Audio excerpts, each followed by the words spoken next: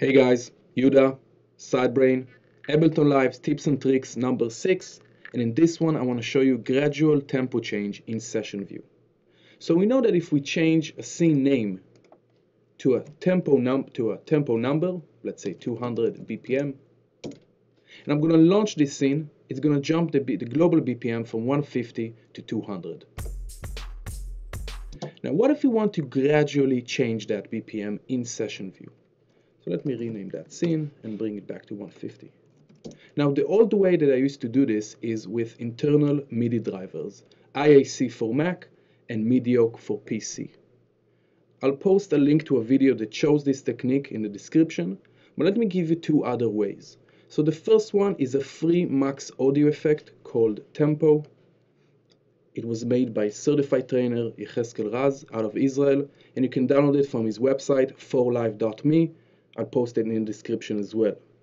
And here you can set the target tempo, let's say 200, and how long is the duration of the change, seconds or in beats and bars.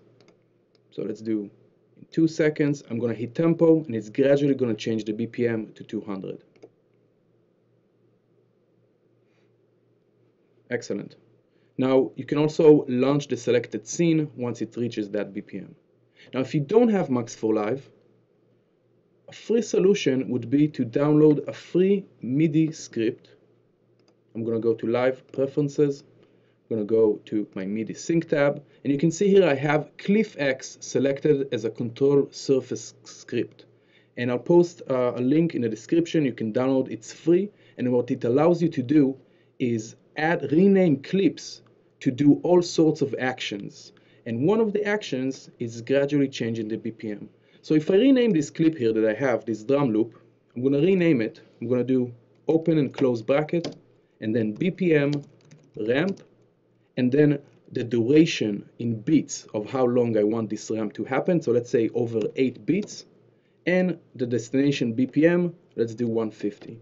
Now if I launch this clip, we're going to see the BPM change from 200 over 8 beats to 150.